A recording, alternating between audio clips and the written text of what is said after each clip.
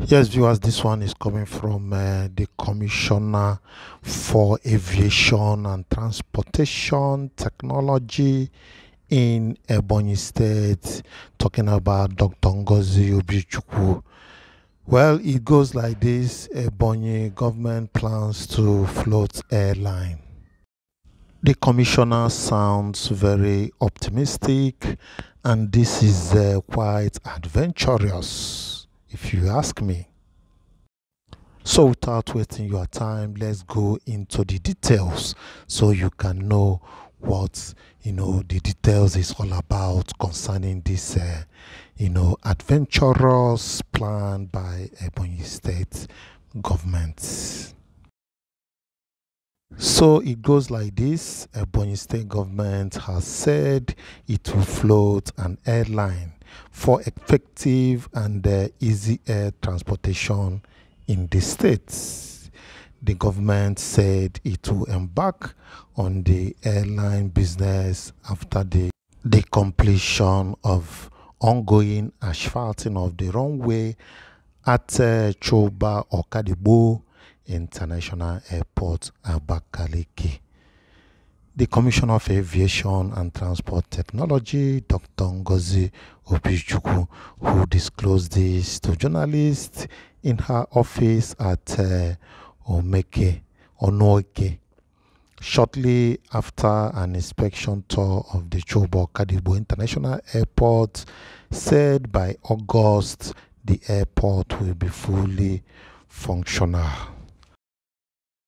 She commended Governor Francis Nweforo, the immediate past Governor David Umahi, engineers on site, and monitoring heads of departments involved in the project for their cooperation and efforts to see that the airport fully take off. She said, if you do not blow your trumpet, another person will blow it wrongly. We are here as a team to tell you what our dear governor is doing on the runway of the Wilberforce Choba Okadibo airports.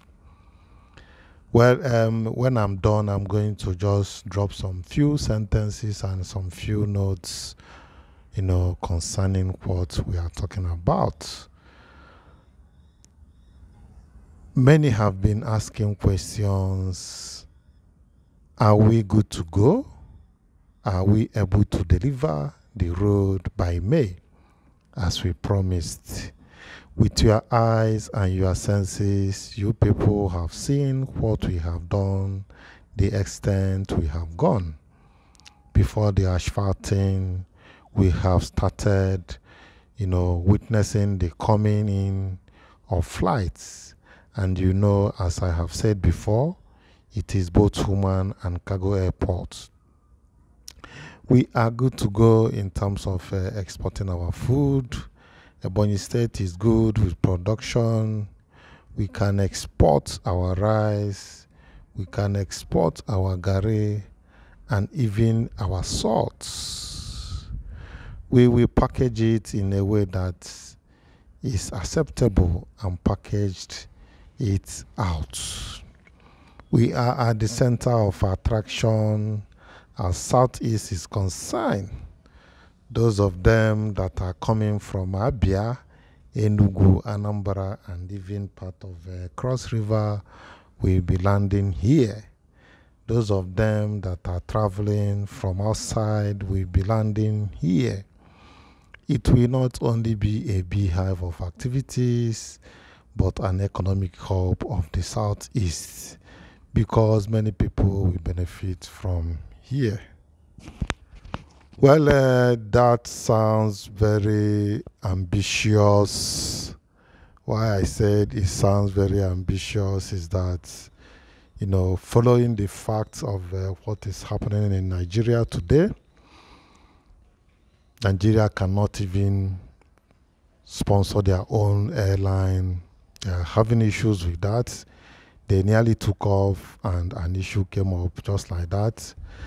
Well, I don't know for now if the Nigeria Airways is functional but I doubt it. Well, Ebonyi State must not be the way Nigeria Airways function. They can say to hell and they will ensure that their airports, their airline is fully functional. Though, let's look at it critically. Well, like I said, they sound very ambitious. And do you think that the airport in Ebonyi State can be that beehive of activities? Or will it just end up in government spending some few naira up and down, and later the whole thing crumbles? It's better to avoid anything that will bring economic waste anywhere now than to dabble into something that will not see the light of the day. I would have asked and I would have preferred if I should say or if I should have that right to talk in that regards. Though talk is free, people can comment on events and things that are happening. They would have approached Airpeace and the other airline from Anambra or any other airline to see the possibilities of using Abakaliki Airport as Jobo Kadibo Airport. Test it out with them. If it is viable enough for the government to spend huge amount of money in maintaining aircraft, then they are good to go. But if they decide that they want to go straight into spending money in this, well, they know the best and what is good for the state. But economic waste should be avoided in this time of, the tribulations that the country is passing through now, and not to venture into something that will not see the light of the day. Well, this is YangaLife channel, and if you have not subscribed to this channel, please click on the subscription button, notification bell, and like this video. Please don't forget to share this video. We need to get more reactions to this. Southeast is Southeast, wherever you are coming from. Imo, Anambra, Abia, Ebonyi, and Enugu State. We are all Southeast. And Southeast is a part of Nigeria. Nigeria as a whole. You are welcome to YangaLife channel.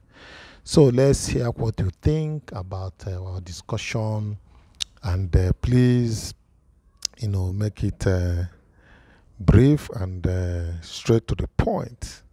Thank you as you do that. I still remain Chinedu, your presenter. Let's go to the comment section.